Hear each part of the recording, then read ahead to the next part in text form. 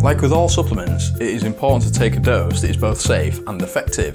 For glucosamine specifically, the research has shown that 1500 mg per day is the optimum amount. This can either be taken in a single dose or smaller doses throughout the day. That being said, researchers often use doses of 2000 to 3000 mg per day.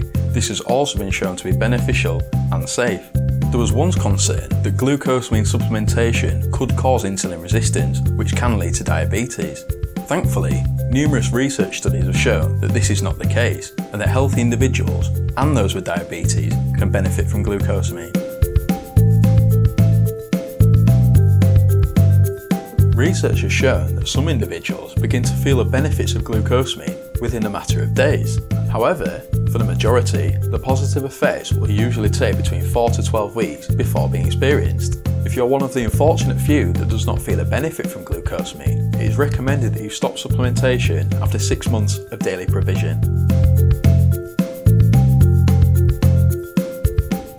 Currently, scientists are not sure how glucosamine works to alleviate joint pain. There is, however, a few suggested mechanisms. Firstly, some experts believe that glucosamine acts as a building block for collagen, a protein that can be found in the joints and connective tissues. Another school of thought is that glucosamine is beneficial because it actually slows the rate of collagen breakdown, rather than influencing collagen synthesis. This is thought to happen as glucosamine can decrease the inflammation in joints, which leads to collagen degradation. This theory has the greatest support. The glucosamine supplements can slow the progression of osteoarthritis and reduce pain, rather than reversing the condition.